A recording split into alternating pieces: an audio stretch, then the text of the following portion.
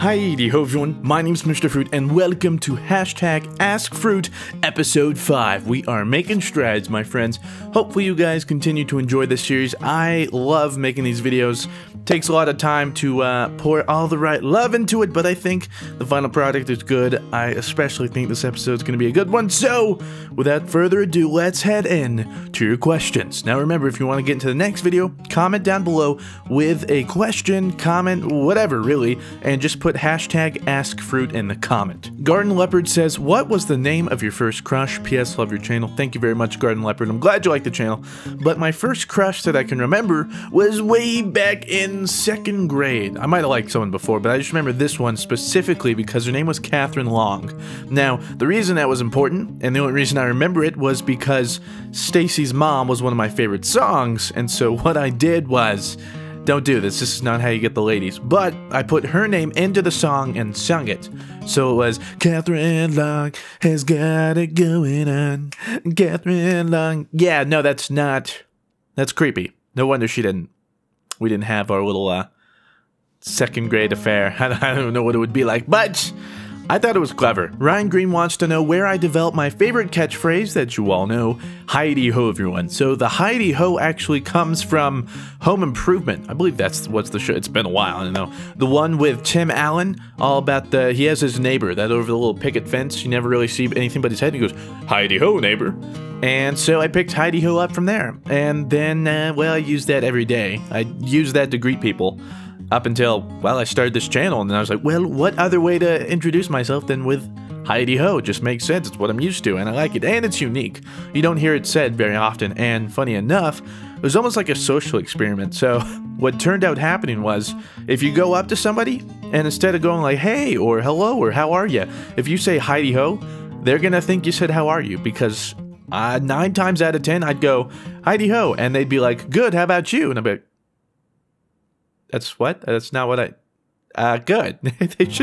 Their brain automatically processes that no one says Heidi-ho, so it must have been how are you? And I just went along with it. I'm like, all right, screw this. I'm not going to be like, no, I didn't. You know what? Yeah, I'm good too. Riley Corn asks, what kind of car do I have? What kind of car do I have? Want to know what kind of car I drive? Well, let me tell you, it's only the dopest of dope. Only what the most baller of people can drive. It takes balls to drive something like this. You might think I just drive something generic and lame. No, I make a statement when I drive. I drive this bad boy. Gustavo. That's right. It's a he. Because there ain't nothing girly about this. It ain't a minivan. It's a man van. And that's just the way I like it. Oh, and did I mention automatic doors?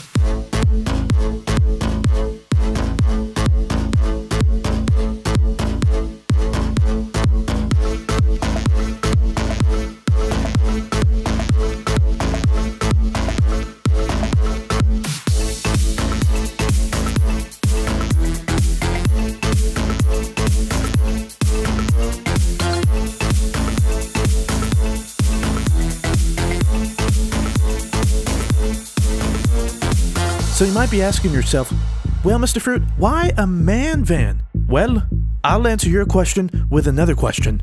Why not a man van? Everybody laughs at me. It's like, a minivan? Yeah, and then they need help moving. Because would you look at that trunk space? Look at it. There's so much room for activities.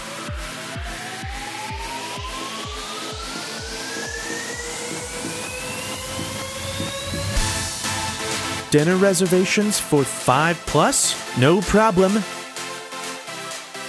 Shaboom.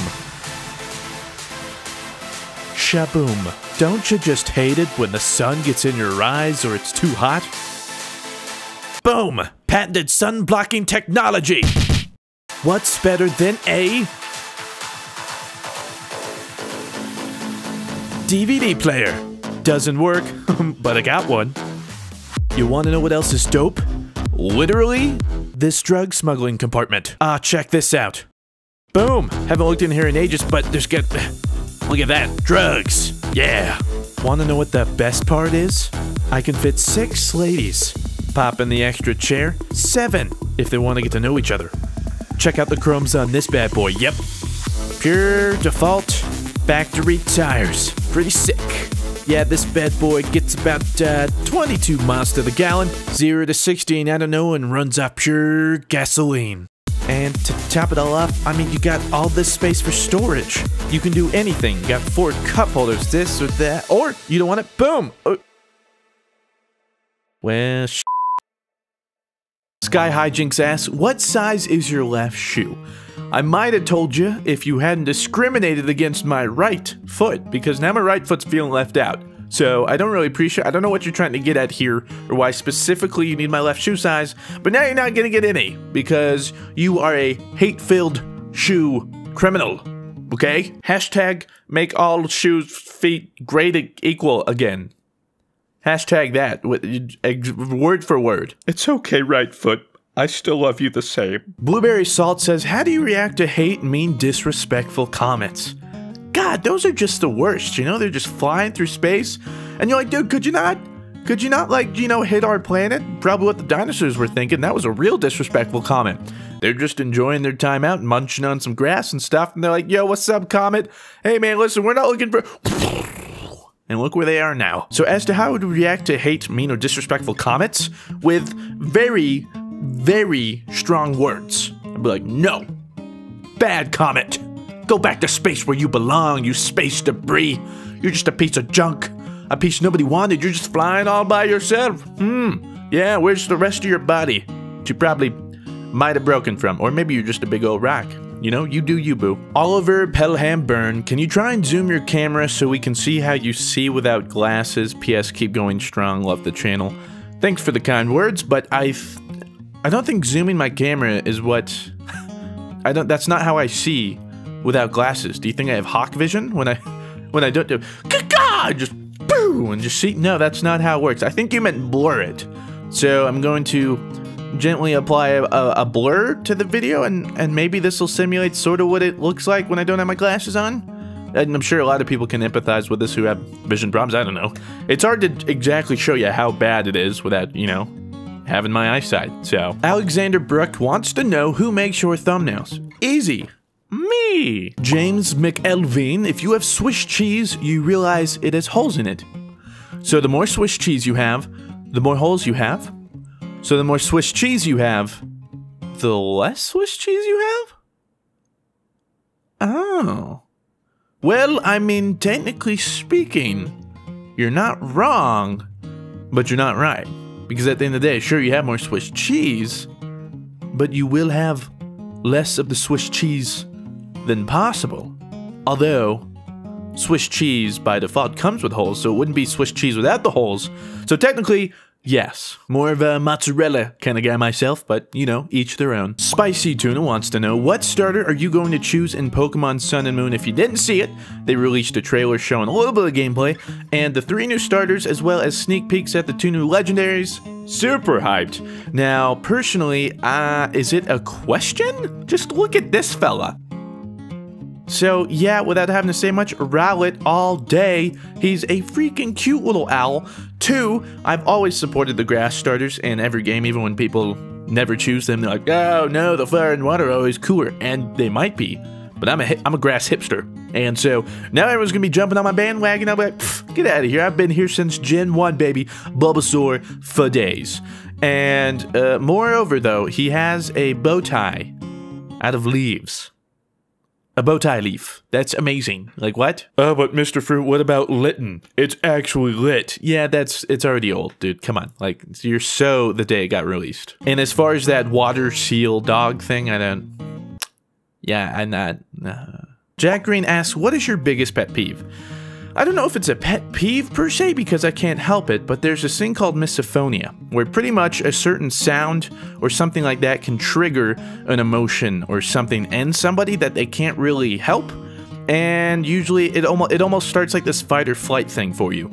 I have that with mouth sounds a lot of the time, and I can't control it. Sometimes it happens, sometimes it doesn't, but like, even to like listening to someone chew, it's to the point where I'm like, I get probably the angriest I ever get. I can't help it. Like, I just get angry, and I'm like, and I can't help it. So that's probably my biggest pet peeve. Weird mouth noises. Now, That's not to say, like I said, sometimes it's a hit or miss, but especially when it's quiet and like that's all I hear, like maybe I'm eating with someone and we're not saying anything and all I can hear is them chewing. Oh, it's bad.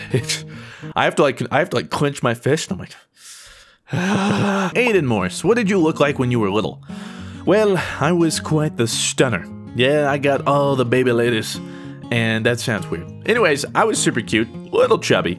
But I suppose I can show you a picture of myself when I was a kid. Hopefully it doesn't break the internet because it's pretty crazy. So, are you ready? Are you sitting down? Brace yourself for what is Baby Mr. Fruit. Shaboom! Yeah, I don't like to toot my own horn, but I was a pretty cute baby. Mason Young asks, do you still think you will hit 1 million at this rate? Been here since 1,000 and I still love you. Well, thank you for sticking around so long, Mason. Glad you still enjoy the stuff. And as for 1 million, if you're not sure, I did a New Year's video and I had a resolution that the year before I had said that I would get to 250,000 subscribers. We passed that, so I made a more ambitious goal and said by the end of this year, we're gonna hit 1 million. I don't think that's going to happen, personally. I mean, at this rate, like just looking, you know, statistically, if it stays at this, we're not going to make it. But I'm not upset by that or anything. I mean, we're still growing. I'm still enjoying doing this. And that wasn't so much like this needs to happen. It was just sort of like, well, this would be cool and something to shoot for. Again, I said it was wildly ambitious, and it was. So as to if we will hit it, who knows? If something goes viral, perhaps, maybe, you know, we'll have a chance, or if something picks up. But at the current rate, no, we won't. And that is perfectly okay with me, because I still love all of you. 1 person, 500,000, 1 million, doesn't matter. As long as I'm making videos that you guys enjoy, then I'm happy. I'm a happy camper. Cicade wants to know, how tall am I? My fiance thinks that you are 5'11". Well, your fiance is wrong. Now, hold on, I'll try and do my best to sit up straight, and here I'll try and like I'll show you here. We'll see how tall I am. Let me just.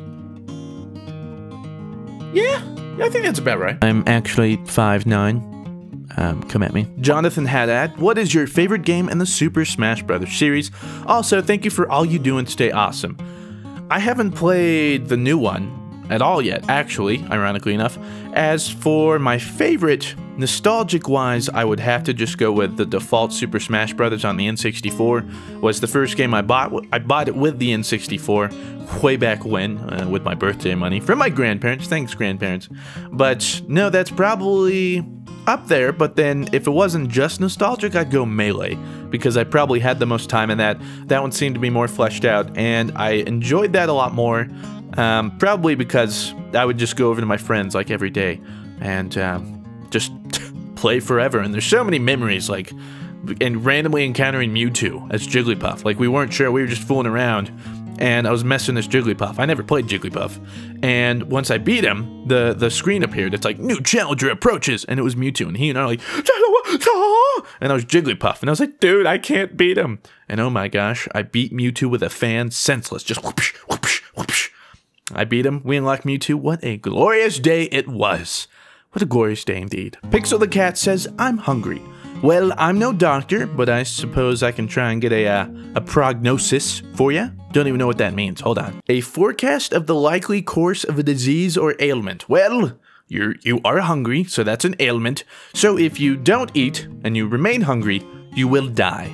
That is your prognosis. However, I have heard there is a cure for such an ailment. Now hear me out here.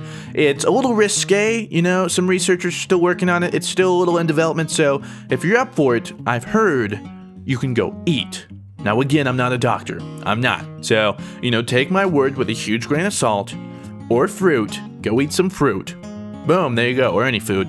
Maybe some starches, you know, fill you up real quick, some carbs. So, get unhungry. Or die. Lastly, Kevin Jones wants to know, Mr. Fruit, what are some of the weirdest things you have gotten at your P.O. box? I've gotten a few weird things. Not as much as I expected, I'll be fair. A lot of them have just been some nice letters or gifts and stuff, but I would have to say the weirdest eclectic mix of gifts I got probably was from one person. And let me round those up real quick and show you the weird assortment I received. But we'll start first off with, well, you see this styrofoam fruit in this bowl? I know it's not real, sue me. That was actually from him. Super cool. And I liked it so much, I was like, I'm gonna put this in the videos because that's super awesome. I now have a bowl of fruit. It's right there, that's our mascot. So it all came in a few packages, and I also received a coloring swear word book.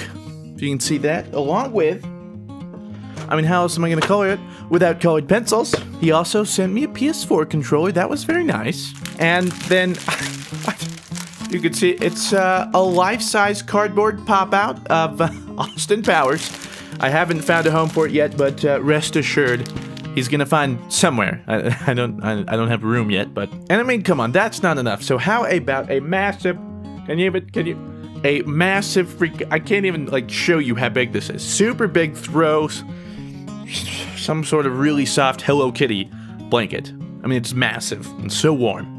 And yeah, I use it some. You know what? Because it's comfortable. Also, my girlfriend uses it all the time. So that's probably, ironically enough, the most used gift, besides the fruit. So to him, I think it was Jacob. Thank you very much, Jacob. What a generous and interesting assortment of gifts. And that, ladies and gentlemen, wraps up the 5th edition of #AskFruit. Hopefully you guys enjoyed this episode. Again, if you have some comments or whatever, it doesn't have to always be questions, just whatever. Put them on down there in the comments with the #AskFruit, and you could potentially make it into the next installment. So thank you very much for watching. Have yourselves a fantastic day. I'll talk to you in the next one. Farewell.